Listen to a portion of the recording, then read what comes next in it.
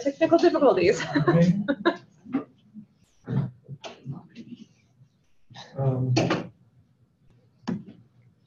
Did you try to join? Not yet.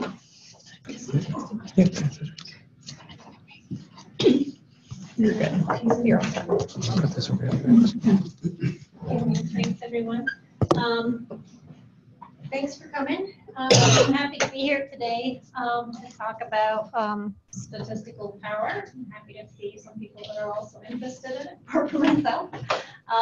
It is pretty important for research purposes to know about this and to know how to calculate it and what you can do to maximize it. So let's go ahead and get started. So my overview today is to talk about the definition of statistical power, what it is, why it's important, things that affect statistical power, so how you can play with it to maximize it, what you can do with your research, with your data in order to optimize it. I'm going to show you some resources for calculating power or sample size for research study, and highlight with some simple examples. Obviously, the examples of calculating statistical power depend on the design of your study, what you're planning to do with your data. They have to match, so that can go from the very simple to the very complicated and everywhere in between. So the definition of statistical power, this is kind of all based on hypothesis testing. And I don't know if any of you were at my talk a few months ago where I was trying to play down the whole hypothesis testing thing and try to put more of an emphasis on estimation and confidence. But all this is translatable to estimation as well. So basically, the whole foundation is the type 1 and type 2 error. So if you think of reality, which is completely unknown, we don't really know what's going on, what the truth is. When we do our experiment, we make a decision like, did we find something, did we not find something? We have, a chance of making a correct decision, a chance of making a false decision, could be a false positive or a false negative. And those false decisions are denoted, the probability of making those decisions are signified by alpha for type 1 error and beta for type 2 error, which is a false negative decision. And the power of a statistical test or a study is 1 minus the type 2 error. So if you have a type 2 error of 20%, your power would be 80%. So this is how it all hangs together. So why do we need a lot of power? I guess the main reason is kind of like, what is the point of doing a study if you can't get any useful information out of it? You want to be able to show findings, show you discovered something, then your study has to have yield enough information in order to be able to do that. So I like to think Goldilocks, where you've got it's a balance. You don't want it to be too small, you don't want it to be too large, it should be just right. And how do you get it just right? So some of the caveats of having a study that's too small, a study that's too large. If you have a very small study that's underpowered, it's going to be very prone to what I call vibration effects. So that includes things like choice of statistical test. Whether you do a parametric or a non-parametric test, it could make a very large difference in your data results. So it wouldn't be robust. Cleaning your data for outliers could make a huge difference if you have a very small sample size. So those kind of things can shift your results a long way if you have a small underpowered study. Also,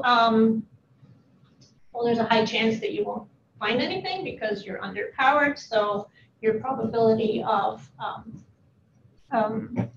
finding a significant result is diminished.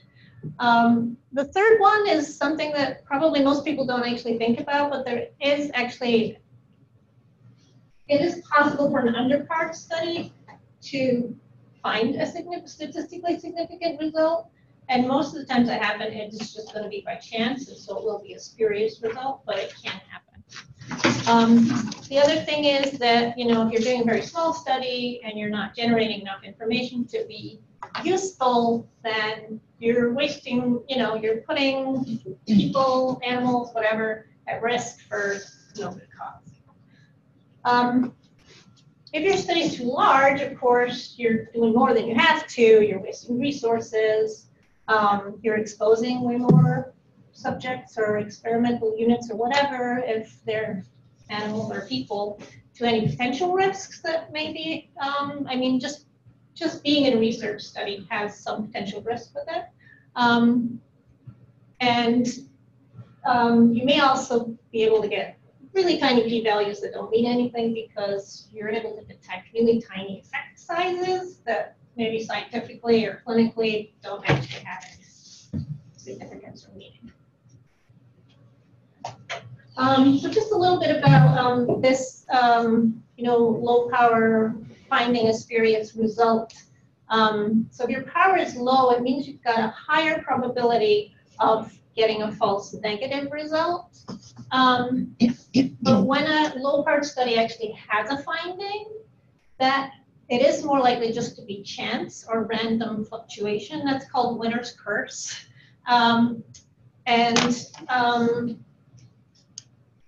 I did elaborate a lot on this in my last talk, if anyone was there, or you can look it up on the website, where I talked about that the probability of your statistically significant result being a true finding.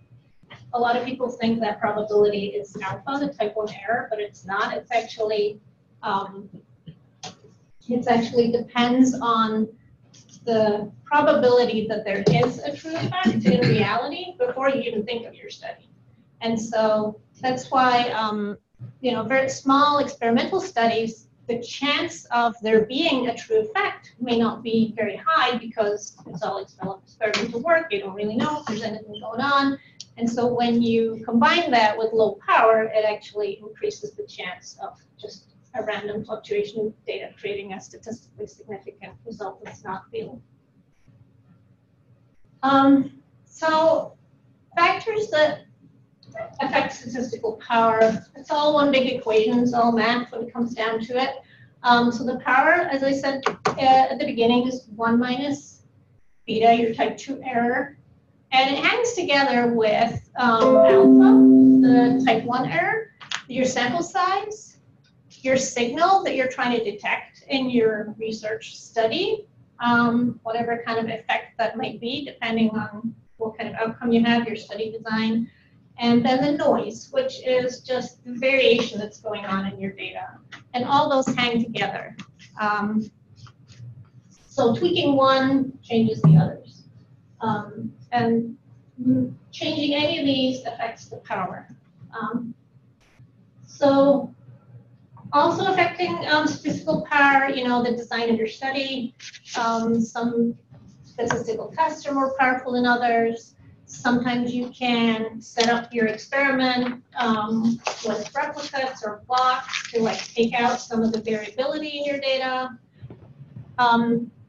Whether you're testing for one or two-sided hypothesis changes the power.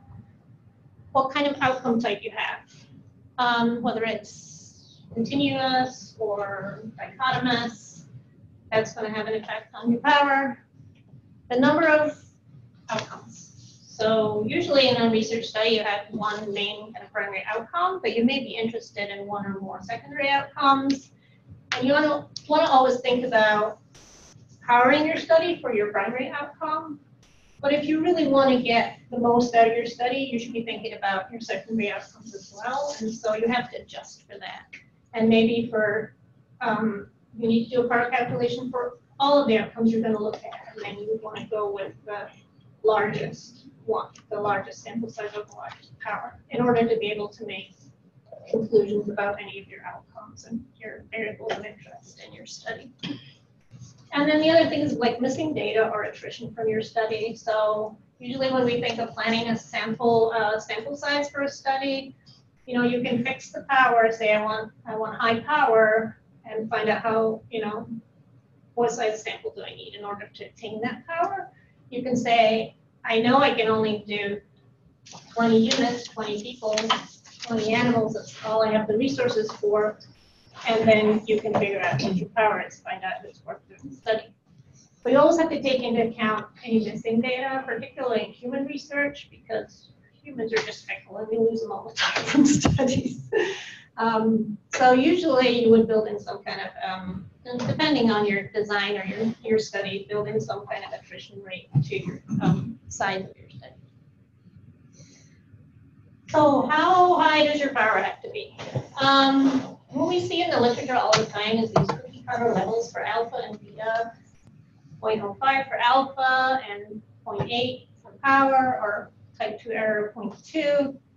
And these are really should be considered the absolute minimum power and the maximum alpha. If you really want to have a strong study with really strong conclusions that you have confidence in, you want to maybe up your power and lower your alpha. But it kind of depends on a lot of things. It depends on your resources. It depends on, weighing up the cost of, a type 1 versus a type 2 error. And I just want to point out here that in this example, like here the type 2 error is 0.2, 1 minus the power. So we kind of, by setting these, we're already saying that, I'm considering a type 2 error being 4 times as bad as a type 1 error. So just think about those kind of things when you're weighing up what to use for your alpha and beta for your power calculations. So there's depending on your study, what you're looking at, what your variables are like, what kind of question you want to answer, there are methods out there for doing power calculations, sample size calculations for basically most things you can think of that you would ever want to do. On the left, we got some pretty simple ones. It gets more complicated on the right. So with the limited time I have today, I'm just going to go through some pretty simple examples. But just so you know, there's software and stuff out there for all sorts of types of analyses that you may have planned for your study. Obviously, the more complicated you get, the more assumptions you have to make about what you're going to expect in your study, what your data is going to look like. So probably more, here we have more inputs to put in order to calculate power than we do for like a simple case of looking into continuous measurements to see if the means are different, or proportions to see if the proportions are different in two or more groups, for example. So the ones in red I'm just going to touch on briefly. So in a simple calculation, there are kind of 5 things in the mix. We have sample size, we have type 1 level, type 2 error, our effect size that we expect, that we want to, the effect size that we would want to say was statistically significant should we find it in our study, and then the variability in your data. And for example, if you're looking at continuous outcomes and you want to compare means, that would be like the standard deviation. And so we've got 5 items here. Usually you fix 4 of them and then you calculate the 5th. So if you're interested in saying, I want a study that has 90% power with my alpha level of 0.025, I know what effect size I'm looking for, I've got some kind of idea of the variability, and I'm going to see in my outcome measure how big a study I need to do. Or my study size is fixed, I can only do this many, I only have access to this many subjects or experimental units, and then figure out what power you can achieve with the resources that you have.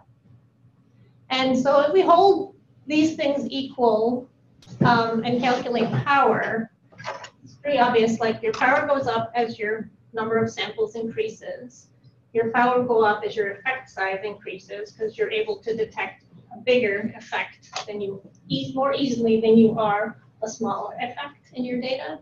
Power increases as alpha increases, and it increases as the variability decreases in your data. So that's how all these things hang together, and it's kind of a balancing act. So as far as resources are concerned, that are out there for you to do these kind of calculations, there's a lot of software packages that that are open source or that we have access to here on campus that do pretty much anything you can imagine. Like R is open source. SAS is available to us on campus. Data is available to us on campus. SPSS is available to us on campus. JUMP. And some of these are more extensive than others, like in R and SAS, and mostly in data, you can do a whole range of very extensive, the things that you can actually calculate. Some of the other ones are a little more limited, and then there are some online calculators that you can just, I have some links to that. Some of them are a little funky, some of them are more, a little easier to use. And I wouldn't recommend probably using any of these as a final step if you're designing a study, but they're good for just like getting an initial estimate, back of the envelope kind of calculation, rough estimate of what kind of ballpark I'm talking about if you're looking to try and estimate a sample size.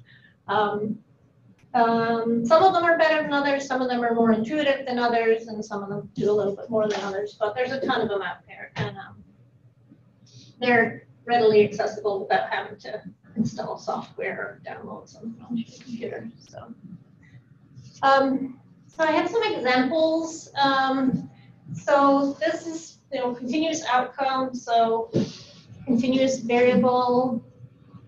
Assuming you were going to do a t-test at the end of your study, there's some assumptions to consider there, but just looking at power as a function of sample size in this graph for different effect sizes. So as you can see, like as so D is the standardized,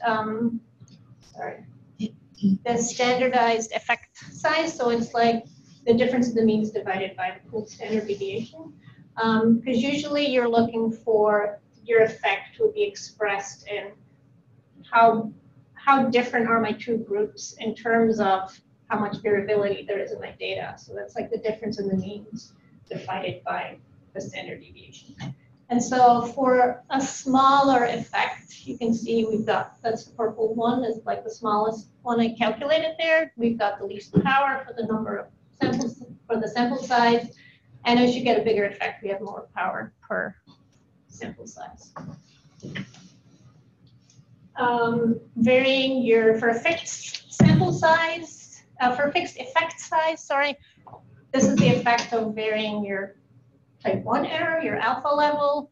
And as you can see, raising alpha raises the power, but we don't really want to go there. We want to keep alpha small, so that's part of the balancing act. But as you can see, the difference here between 0.05 and 0.025, for 80% power, we're like at about 65, a nano 65, whereas for an alpha 0.025, we're probably at 90. And these are sample size, like per group, if you have two groups. Just a word about the difference between paired samples and independent samples. So a paired design is always more efficient than an independent groups design. And so this is just showing you for a fixed effect size, the difference in efficiency between like a matched design and a paired design and a non-paired design. So for example, if you had a before and after design, because you're reducing some of the variability in your data, that's why it's more efficient and more powerful tests.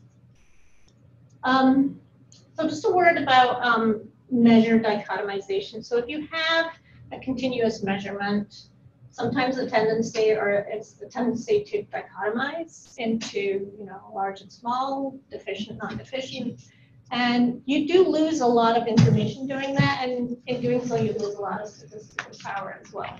And this is just an example of dichotomizing your data set at the median and just say everybody who's high is in one group and everybody who's low is in the other group. that reduces the power. Like, it's like throwing away a third of your data. So think of it that way. You always want to kind of maximize the information you have in your data, and dichotomizing definitely reduces that. Also, another caveat of doing that is that you know, data points that were similar can be suddenly find themselves on opposite sides of your cut point. So, you know, two measurements that are close together, if they happen to be either sides of where you choose the cut point to dichotomize, suddenly they're different from each other, no longer similar. And then how do you even choose a cut point? You know, do you choose the median? They're not going to be comparable from between your study and the next study that's done because it's sample dependent. And, you know, what a big no-no is to, like, don't just choose, look at all the cut points till you get the one that gives you the most significant result. And also dichotomization can increase the risk of a false positive as well. So that said, sometimes there are you know, study designs where you're looking at incidence or percentages, and you have a proportion as an outcome. So you may want to calculate sample size for proportions. So this is an example showing power versus sample size per group with, so this is for a difference of 10%, an absolute difference of 10% in your proportions, starting at different base levels. So the first one would be, for example, so this would be 10% versus 20%. And the red would be 20% versus 30%. The green would be 30% versus 40%, for example. So you can see what an effect just the base level in, say, your control group, the level of that proportion has on the power. And this is the same for an absolute difference of 20%. So what we find is that if you do have proportions, your sample size, if you fix your power, your sample size that you need to attain that power is going to be largest for if you have one of your proportions around 50%. The closer you get to the extremes, the less samples you need in order to do these kind of tests. If you happen to find yourself in the middle at, like, I expect 50% versus 60%, you're going to find some pretty big sample sizes required in order to get decent power for your study. This is just another example of how effect size, how the power sample size relationship changes with the effect size in your study. And this is an example for equal group sizes. And just a note there that when you have equal sized groups, it's always the most efficient design. So if you do want to do a study with unequal groups, you're always going to need a little bit bigger study than you would if you had your groups of equal size. So this is just some examples of what some of the software looks like. SPSS, you can do menu driven, which is kind of nice. Put in your inputs, and it's, you know, spits out your power, or your put in your power, it'll put out your sample size. Stata has a whole bunch of options for calculating power and sample size for lots of different outcomes, types, and analyses, which is it's menu driven as well with pull downs, which is really easy to use. So that's kind of nice. SAS has a lot of options as well. I think you could do SAS menu driven. I use it and write the code, but it's pretty concise. So this is just an example of, like, equal size groups for two proportions, and we're looking for a difference of 20% versus 30%. I fixed the power at 90%, and I'm looking to estimate what my sample size is going to be. And so it'll spit out your what you told it here, and then tell you what your sample size is at the bottom. So one thing you have to be a little bit careful of is some of the different softwares or calculators will give you, if it's a two-group design you have, some of them will give you sample size per group, and some of them will give you total sample size. So you have to be aware, like, is that my total N, or is that do I need 2 times as many as that? I have 2 groups. So you have to watch for the different outputs from different software packages or calculators that'll just be aware that you're not better off than you think you are if they're putting out, group size rather than total n. And this is just a little to show the difference between, like, this was for a chi-square test of proportions. Sorry. Here, sometimes people perform Fisher exact tests when their sample size is small, or when if they have like a 2 by 2 table and their expected counts are low.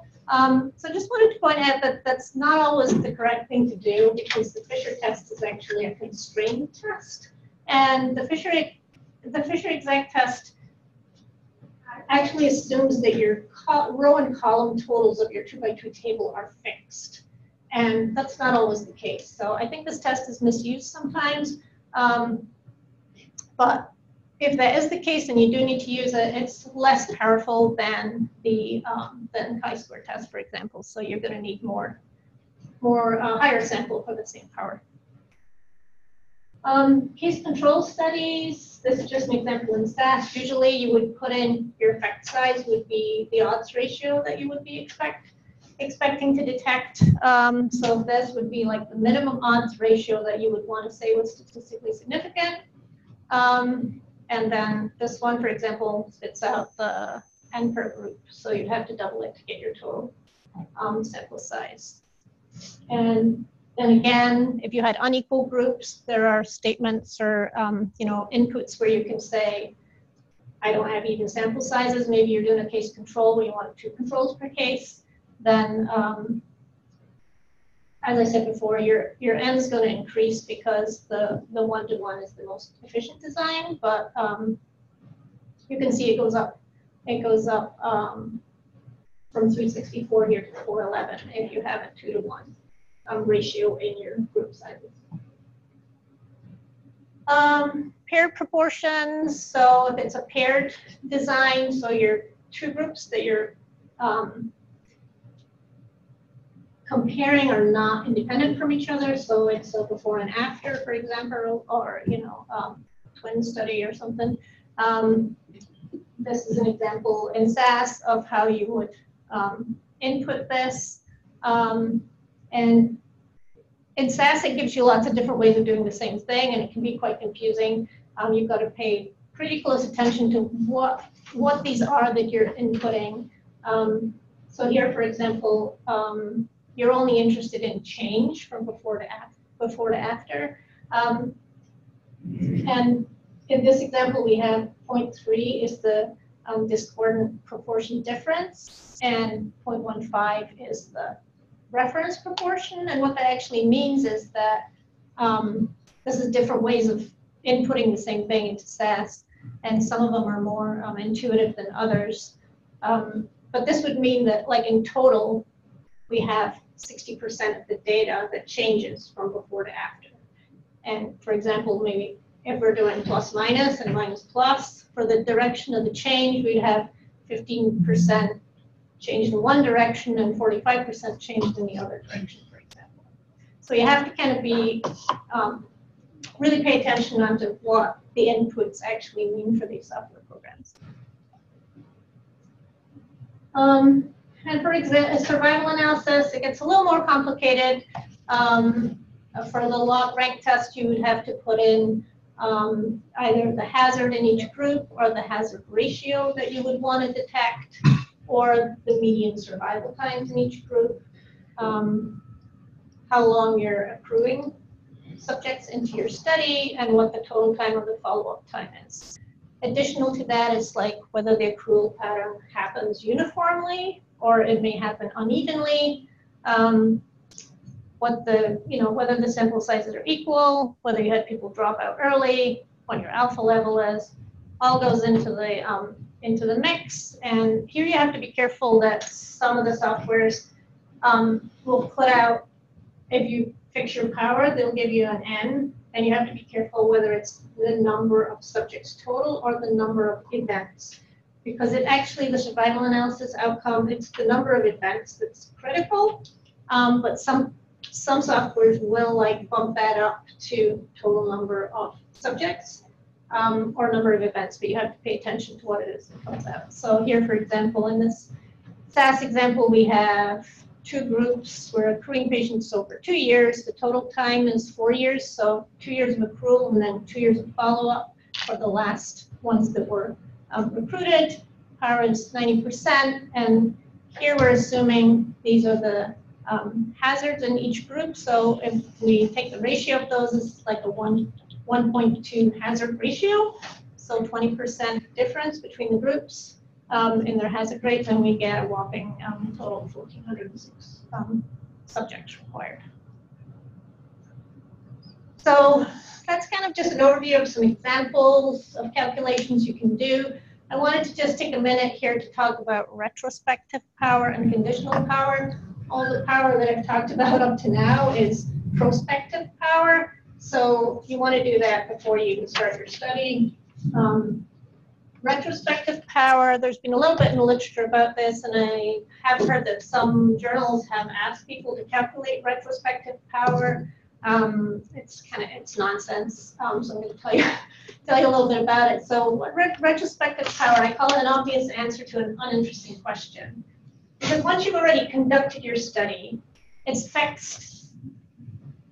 If you didn't find any significant findings in your study, then it's obvious you didn't have the power to detect them. So calculating the power as an excuse for not having a significant result doesn't really help anybody. It's obvious that if you conducted this study, either your effect size wasn't what you thought it was going to be, it was different from your assumption before you started, or your observed power was low. So calculating that as an excuse for not finding it in your study, it's kind of nonsense. So I'll just say don't do it. Yeah, the power is always going to be low for your initial conditions that you anticipated before you started your study. So it's nonsense.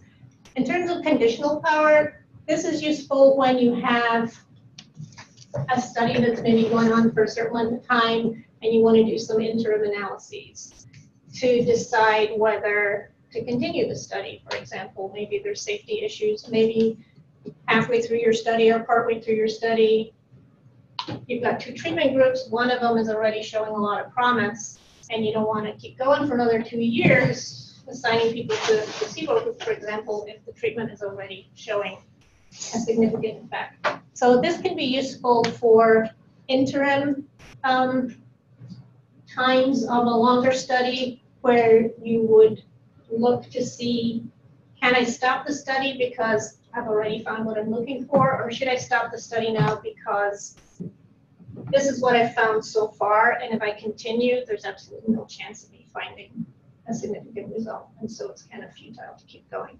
So that is useful, and it's calculated in a different way, but there are some of the software packages do compute conditional power. But this should be anticipated at the beginning of your study too. You should plan your interim analyses before you start your study. So that's pretty much it. In summary, I'm just going to say, like, conserve your information, keep as much data as you can. Don't dichotomize if you don't have to. To minimize your variability, think about what you're using as an outcome measure. Can you use something that is less variable? You will get higher power that way. Think about your alpha and beta type 1 and 2 errors, how you want those to play out. And perform sensitivity analysis. Like, you can start with, well, I think I want to do a study with power 85%, alpha level, whatever, effect size this, but varying, sometimes depending on your design, varying those factors slightly can have a large effect on your sample size, for example. So play with the numbers and get a feel for how things vary and how much of a shift there is for small changes in some of your design. And be realistic. I know sometimes people have asked me to do sample size calculations, and I'll do them, and then I say, yeah, you need 700 subjects per group. And then you laugh and say, well, that's not going to happen because we only have money for 20 per group. And then you have to go back and say, well, what can I actually say with 20 per group? So it's kind of sometimes an iterative process, and We just have to be realistic on, what we can do, but it is a useful exercise to go through and figure out, if I wanted to show this effect size as statistically significant, what size of study would I need? Yeah, that's it. So, if you take any questions? Thank you. Yeah, you mentioned that the previous lecture you gave is on some website. Could you give us the link to that? Yeah. And then whether this will be there as well? It will be, yes. It will be posted to you. Yeah. So we've had a little bit of technical difficulty. So if we have the audio and the recording, they are posted on the Faculty Affairs Development website. I can email that to you as well. And so the audio, the PowerPoint, if I have those from the presenters, are on that. So, but all of them should be. And we're trying to get connected so that we can have some of our affiliate locations actually log into the meeting. So that we can have that connectivity. Yeah, feel free to let people know if they're not able to come to these, so they can check in and see if they can. I would like to come back to your last comments about the size and being realistic. So if you have a very small group, do you think that it's accurate to still analyze this data and use them as a preliminary results for a grant application, for example, saying that the goal is to increase this? Yeah, because some information is always better than no information, right? So, and I think, if it's, like you say, a pilot study, preliminary data, a pre-step to maybe you have some idea for a bigger study, but you just want to get a feel for what's going on before you launch into grant, a larger study or grant application, definitely. And I think too, some studies that get published are underpowered, and sometimes it's swept under the rug. Nobody, people, they just don't mention it. But there are specific instances too where you just, not because of resources, just because of circumstances, it's not possible to gather enough subjects to do a study that you want to do because maybe a rare disease or something, right? Like you can only get so many cases within a certain amount of time. And so in that case, as long as you're doing like a really tight study, I think lots of little studies, as long as they're kind of coordinated, because we have meta-analyses that we can use to combine data from smaller studies. And so there is use in circumstances where a smaller underpowered study is still worth doing, but not in all cases, for sure. What approach would you use in writing the sample size section of a grant if you have secondary data, and particularly or specifically if that secondary data is very large? By large, you mean? Like 27 million records. So if I were to calculate, alpha and beta, Right. it'd be very high. What would your approach be in writing that grant or in that section? By large records, you mean like you have a large N? Large N, large number of large sample size. Okay, large sample size. Yeah. Are you talking about like genetic data or something where you have like millions of? Yeah. Yeah. There are special methods out there for those kind of data sets. Usually the emphasis is more on like multiple outcomes because you're looking at so many, for example, so many different genes or whatever that you have to, correct or account for the alpha. Having a large sample in relation to if you still only have one outcome, then you're going to be overpowered, but your data may not be your data. Well, is your sample all independent from each other, or the Yeah. Yeah, well, I guess it's a good problem to have. But, It is. Just, Yeah. okay. Maybe I'll email you. Yeah, I'll think about that. Yeah, Okay. for sure. Yeah. Any other questions? All right, well, I thank you all for coming. I want to just put it out there that the research topics in Career Matters, the topics are kind of mixed up and jumbled this semester, and we will also be moving to HSRF 200 because of some of the technical difficulties we've had in this room in particular. So in the future announcements, please just pay attention to that. And hopefully you all had received the announcement about the different research topics coming up. We have a team building for science presentation coming up by Mitchell Tsai. We've got a quality review by Dr. Lewis first, getting to know the IRB by Dr. Kaminsky. And then Dr. Irvin and Carmen Swim are going to talk about what to do with your when you're unhappy with your hire. Dorothy, doing the power stats, I know I had received a few comments from other faculty interested in learning a little bit more. So if any of you have feedback or topics that you would love to get together and talk about or have a 20-minute presentation on, and then again talk about the topics, please let me know. I'm Erin Montgomery. I'd love to take and hear those ideas for these presentations for the series. So take some lemon bars. There are plenty left over. Let's thank Dorothy again.